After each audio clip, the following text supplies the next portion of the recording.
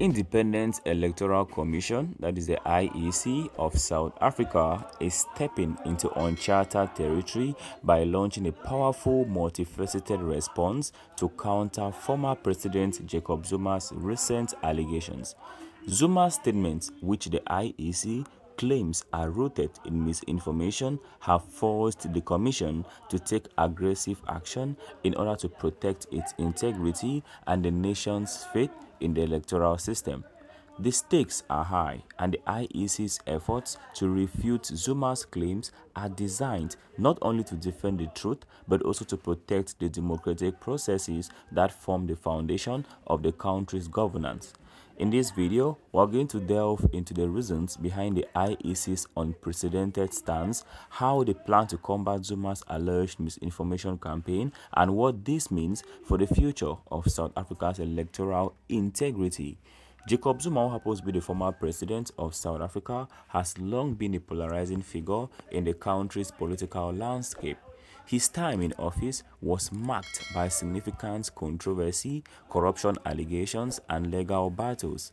Despite this, Zuma continues to wield influence over his loyal supporters, particularly through his statements and opinions on current political affairs. Recently, Jacob Zuma made a series of claims targeting the IEC, which he suggests is compromised or biased. These statements have sparked concern, especially in a political environment where misinformation can spread quickly and undermine public trust in critical institutions.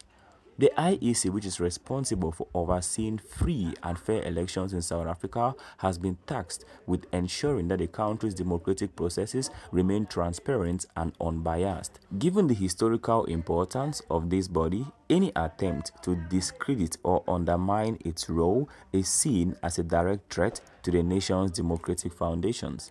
While the IEC's decision to launch a comprehensive counter-campaign is not just about refuting Zuma's public statements, but it's about ensuring that the public remains confident in the integrity of the electoral process.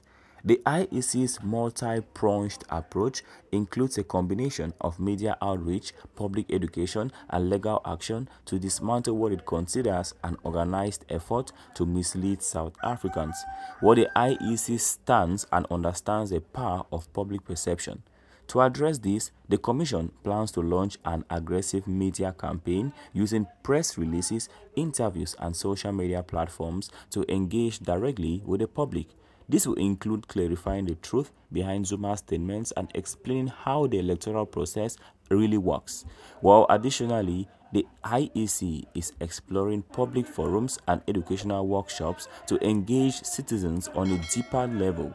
These sessions will not only address the misinformation, but will also educate South Africans on how elections are managed and why transparency is essential. This effort is expected to combat any false narratives that could weaken trust in the electoral system. Beyond public outreach, the IEC is also considering legal measures. If Zuma's allegations continue to circulate, the Commission may pursue litigation to hold those responsible for spreading the misinformation accountable. While this could involve court cases aimed at not just Zuma, but also others involved in disseminating the falsehoods, the goal is to create legal precedents that protect the integrity of democratic institutions from those who attempt to undermine them. Guys, tell me in the comment section, do you think the IEC is right to take legal actions against Jacob Zuma's alleged misinformation campaign? Please drop your thoughts just down in the comment section.